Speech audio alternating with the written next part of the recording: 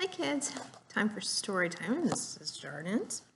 And our story today is Snowmen at Night. What do these guys do at night? Now this is our front cover. This is the back cover. It's the spine of the book. And there's one name at the bottom. It says Carolyn Buhner. And it says Pictures by Mark Buhner. So she wrote the book and he drew the pictures.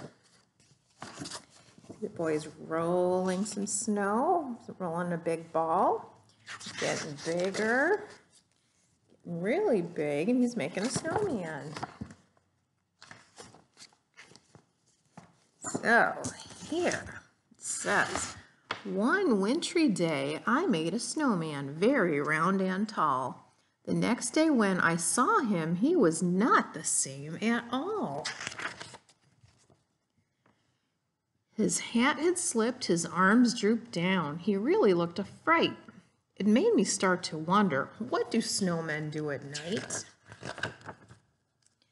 I think that snowmen start to slide when it gets really dark. Off the lawn and down the street, right into the park. Look at them. They gather in a circle while they wait for all the others, sipping cups of ice-cold cocoa made by snowman mothers.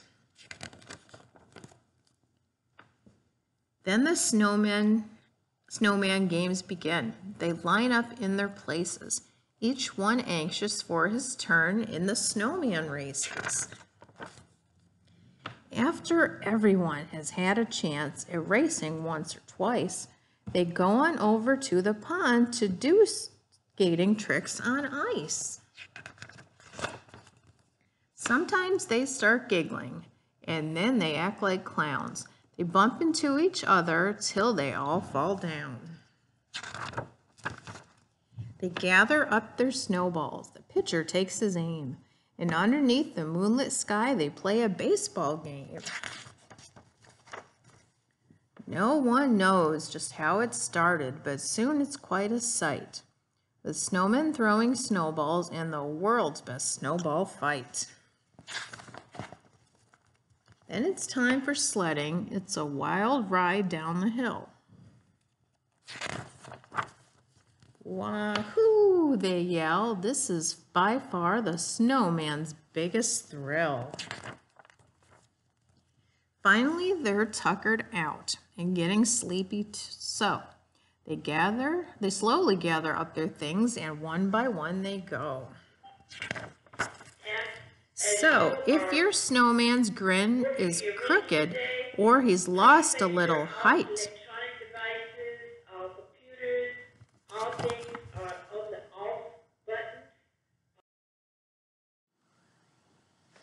okay, back to the story.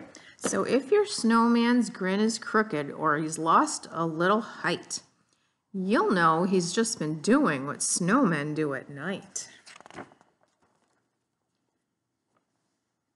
What do you think? Do you think places where they have a lot of snow and you see a lot of snowmen, that's what they do at night?